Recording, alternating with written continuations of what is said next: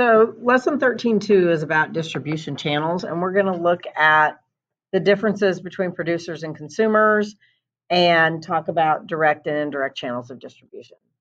So to start out with, a channel of distribution is basically made up of all the companies who participate in getting that product from the producer into the hands of the consumer. And that can be really simple, going directly from the producer to the consumer if you order something directly from a manufacturer, or it can be really complex and have multiple people in between. And so this image kind of gives you a picture of some of the people who could be in that channel. Could be warehouses, could be distribution centers, could be retail stores, manufacturers, and to the end user. And so just kind of a little visual there for you. So the channel of distribution will basically can adjust the differences between things that producers and consumers, some of their goals that they have. And so a lot of times producers' goal might just be to make as much and sell as much as they can, whereas a consumer's needs might be a little bit different than that. And so the channel of distribution is there to mostly match to the customer's needs. So I'll explain that a little bit more as we go on. So some of the differences could be differences in quantity, meaning that, like I just said a minute ago, the producer wants to produce a whole bunch, whereas different retailers may only want a few things. And so, for example, Nike might make, 10 million pairs of a certain type of shoe, but a retailer like Dick's Sporting Goods only wants to buy 5,000 of them. There's a huge difference there. Could be differences in assortments like sizes, colors, things like that. Location. So Nike might make all of their products in a different country through their manufacturers, and they're got to get them to other countries to sell them into stores. So location, and then also timing. A good example of timing right now is the vaccine, because they're making that vaccine, and then it has to stay a certain temperature before it gets into the arms of people. And so timing is a huge thing with that.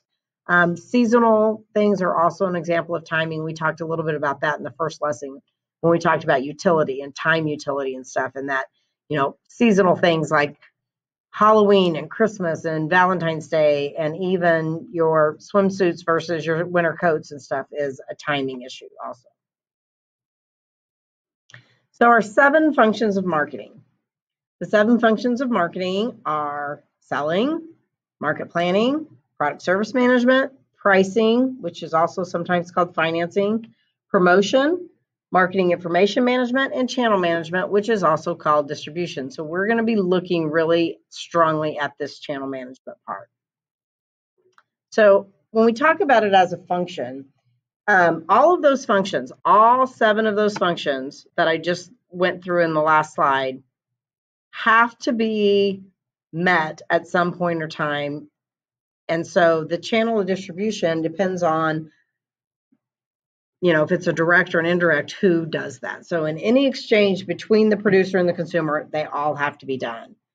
So some examples of how different companies or different people in the channel of distribution do different functions. Trucking companies, railroads, airlines, trains, they handle the transportation, the physical movement of the product from point A to point B. And then you have banks and finance companies that deal with credit and deal with the financing part. You have wholesalers that deal with product management and will act kind of as that in-between person, which I will talk more about in the next lesson.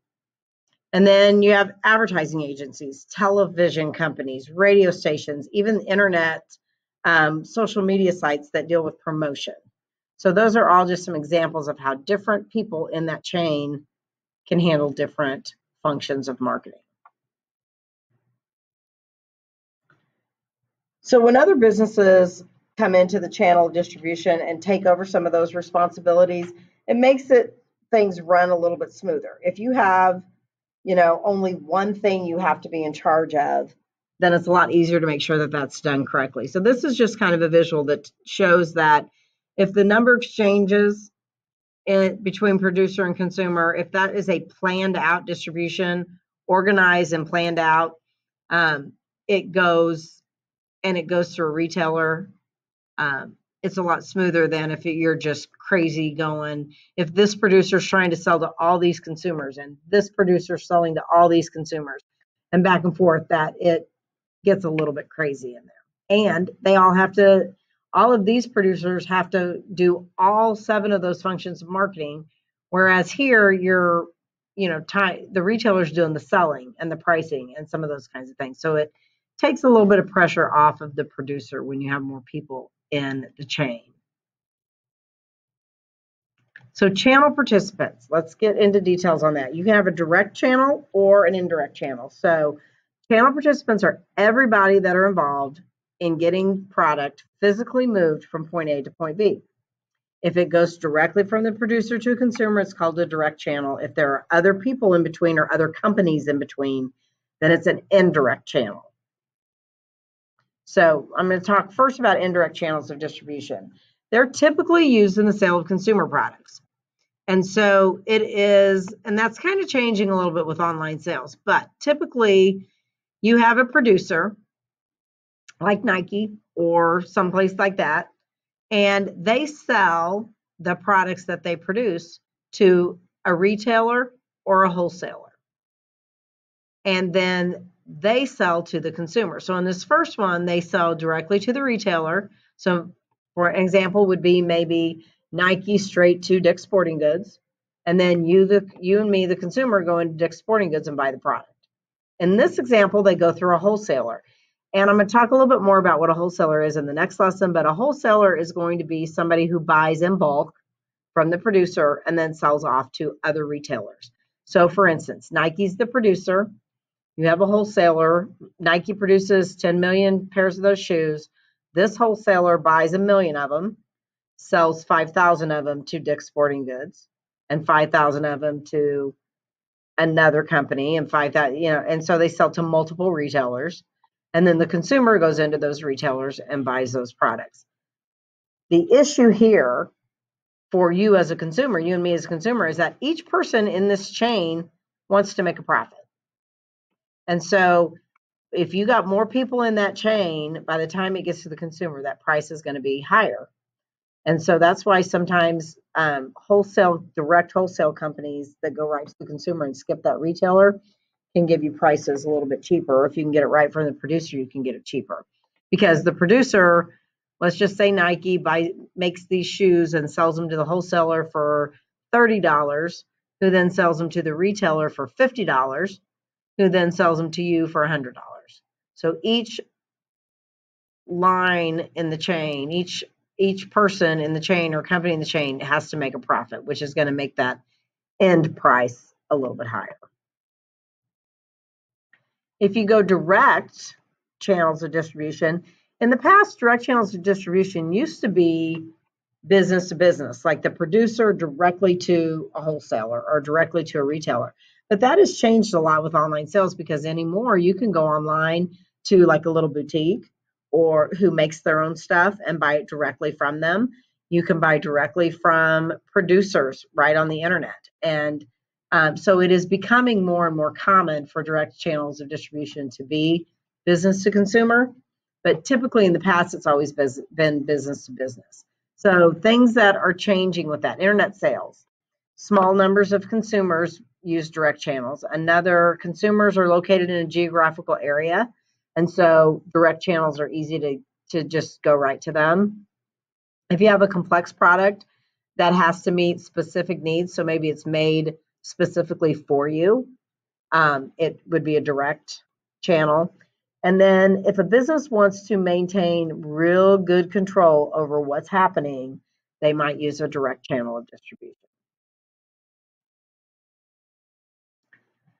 So some things that help you develop and manage your channel: cooperation or conflict. And it says each channel member has its own goals, and this can cause conflict if the goals conflict. So an example of that would be the example that we read in the book yesterday, where the game maker made this high-end educational game for kids, and their thought process was that that was going to go into high-end educational type stores, not Walmart, not Target, not Toys R Us, and they were going to sell it for a high price with this elaborate display. Well, they sold it then to the wholesaler, who didn't deal with those kinds of companies. They dealt with Walmart and Target and the discount stores.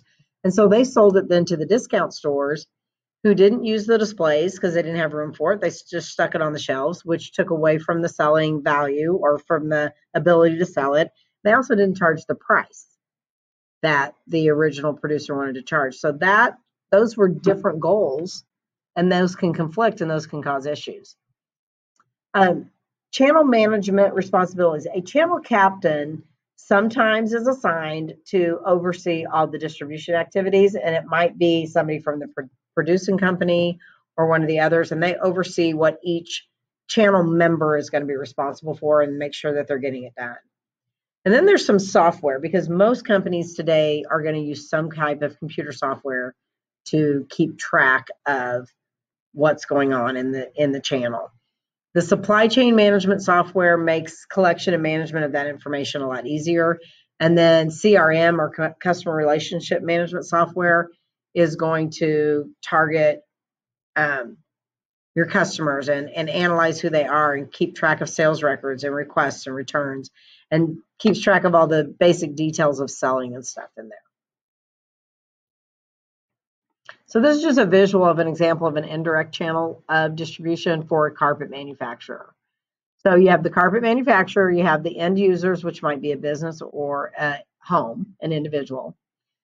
The manufacturer might sell to a wholesaler. They also might sell to a builder.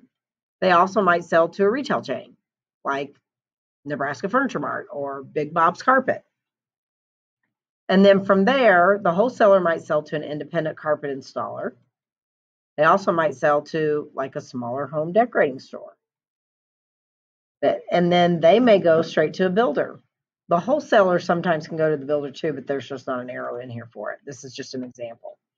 So you need new carpet in your house. You go to this national carpet chain, Nebraska Furniture Mart, and you buy your carpet. So there's just two, boom, boom. You might be building a new house, and so your builder is putting your carpet in.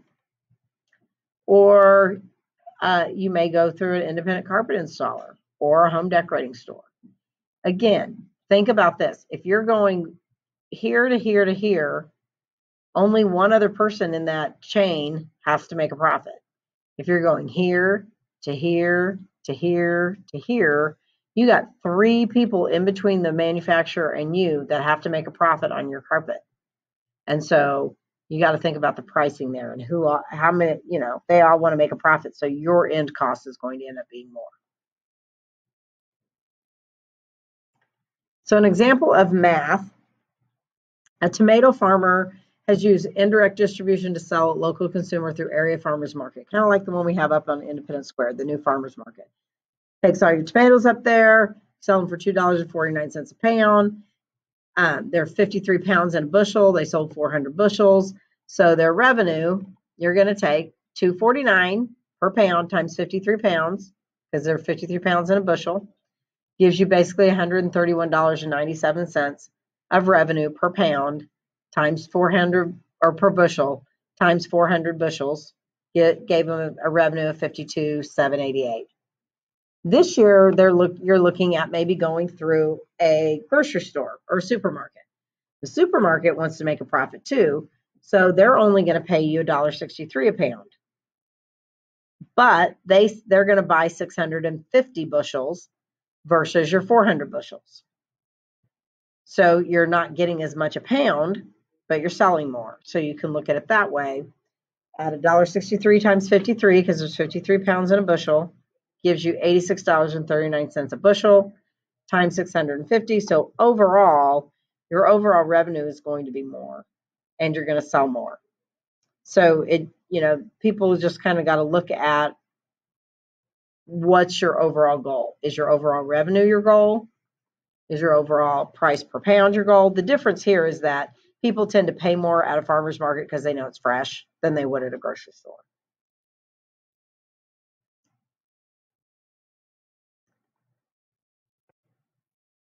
So here's some review questions for you to ponder. And that's the end of this lesson.